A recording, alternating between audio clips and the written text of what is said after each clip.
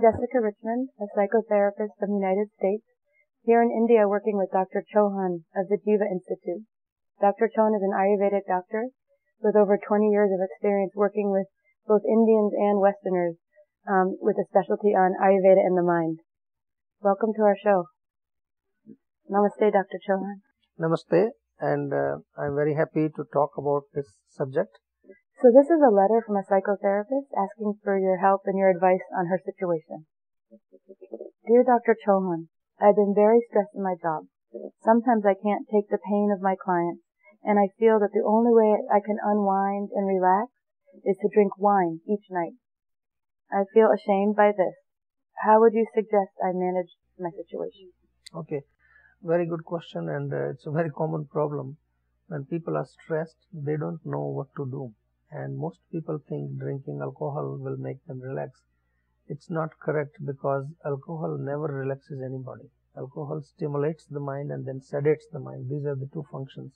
So, but when we don't know simple things, that's what I was talking about in my talk, that if we don't know small things, how to relax the mind, how to strengthen the mind, then we look for other things which are actually not good for us. And as you rightly said, that it makes me feel ashamed. So that means it makes you feel more bad.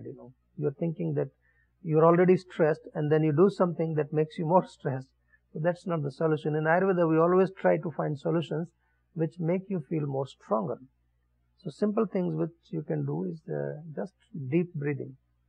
See, whenever you're feeling very stressed or you're feeling some kind of mental anxiety, just sit down in a relaxed position, keep your back straight, and take a deep breath and breathe deep. Expand your abdomen when you breathe in, contract your abdomen when you breathe out. Deep breathing. What happens?